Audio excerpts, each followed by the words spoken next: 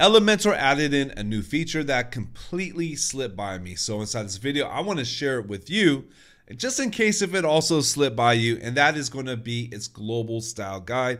It's like a global style management system. And the reason why I really dig this, and I was really happy when I found it and surprised at the same time, I wasn't expecting it. You see, on every single website that I build, I always create a brand style page. This allows us to see the styles that we're going to be using on the site. I want to see the colors, get a good visual, and be able to use this as a space to make my changes visually. Now, check this out. It's directly inside Elementor. Now, if we go over to Elementor and over to our site settings, this is where we have our global colors, our global fonts, and so on.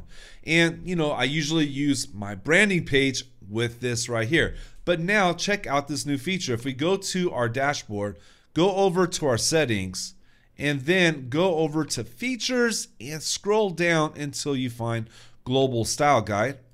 Go ahead and make it active, and please note this is in beta, and I never suggest for anybody to use beta features on a live website. So use your beta tools carefully and responsibly. Okay, we are going to save this, and let's go back to the front end and refresh it. We'll go back to the same site settings, and then when we click on global colors, well, now we got our global style guide right here ready for us to manage. This is like a management system for our global styles. I was completely surprised. I was not expecting this. And what was surprising was how easy it was to use. Like over here, I had to make some changes in my font. Just by clicking on it, you're getting all your settings coming up right here.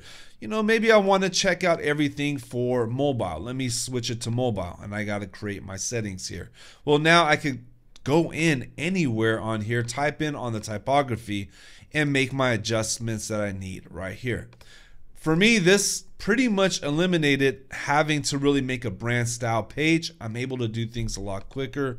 I could get my visuals, and it's going to save me a whole lot of time. And to keep it real, I'm really not a fan of new features that I feel are not necessary for Elementor, because I feel there are still a lot of things in beta that I would like to see become finished, and I would like to see other parts of Elementor become more refined. So I'm very, very careful whenever something new comes up that I feel like I don't need. But look at when I just stumbled across this, and I can't believe it fell completely off my radar.